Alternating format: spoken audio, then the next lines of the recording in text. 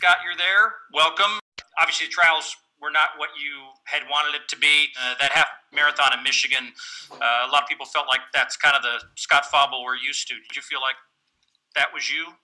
Certainly more so than any other race or any other kind of single day since the trials. If on your long list of goals to finish out the year strong, but what would you say is, kind of top of mind goal-wise going into Sunday?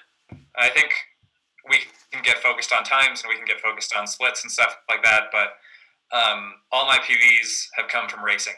So I'm going in there with the goal of winning, and I think anything great that comes from that will be a product of the racing.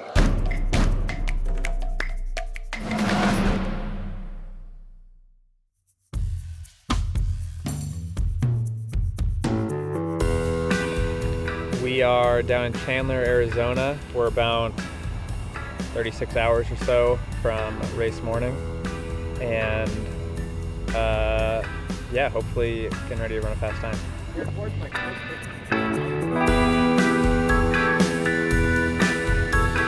My body feels really good, and the workouts have gone really well, especially in the last 2 weeks.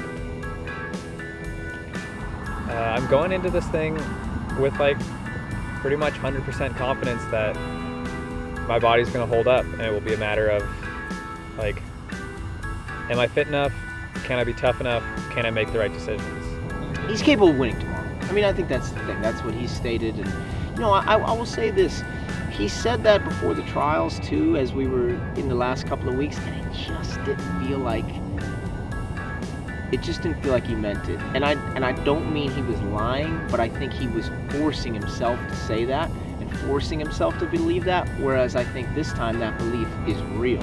It's natural, it's organic, it comes from what he's done, not what he wants to do, and that's very healthy.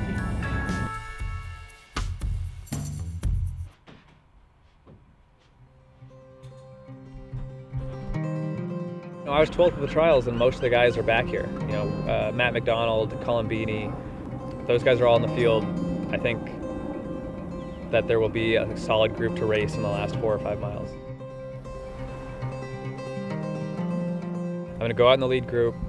I'm going to sit in the back of it. I'm going to try to be really, really relaxed. If I'm able to be there at the end racing for the win, I'm going to wait until I think I can make the move all the way to the finish line. So, if I can be there and if I can do that, and even if I get beat, if I can give myself a shot to win and take a shot at it, take a swing, if someone comes out on top, that's fine. But I want to be there with a shot to win at the end.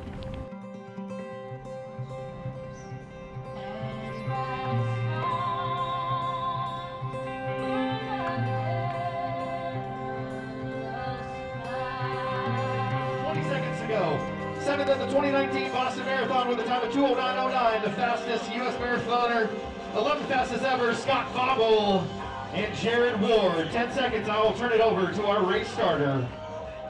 Athletes, to your marks. Here we go, just like that, we are underway in Chandler.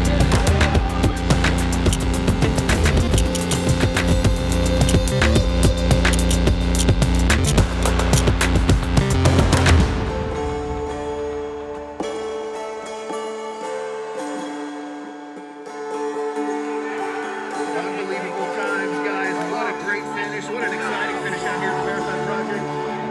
Oh, and a member of the Reebok Boston Track Club.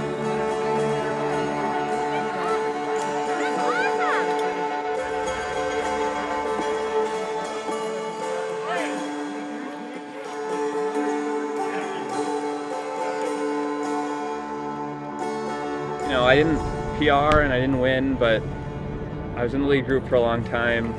I weathered some hard miles, and I fought all the way through. I fought every single step. So I was 2:09:30 something, I think, and I'm proud of it today. I don't have necessarily the euphoria and the jubilation of a PR or having won, but I am really proud of this.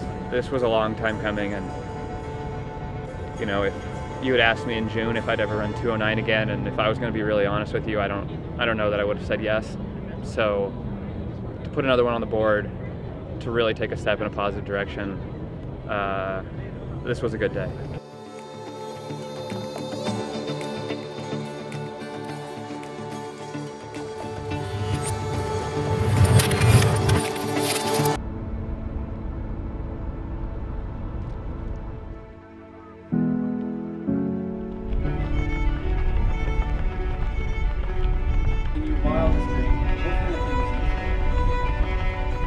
in my entire career, I think I can win Boston. I think I can podium in New York and maybe win it. I think given the right day on the right course, I could run 2:07. I think I can make an Olympic team. I think I might be able to medal at a World Championships or an Olympics. In my wildest dreams, those are the things that I see myself doing. And at my lowest moments, like holding on to those dreams and like trying to get myself to see those dreams has been really hard. We're hoping that this fall will kind of be a way to right the ship really in 2020 and not kind of see this as an entirely wasted year. This is kind of my prime, and I don't want to spend the next 3 or 4 years kind of wasting opportunities. So I'm all in for this marathon project, and just kind of an opportunity to salvage something positive from the last 12 months.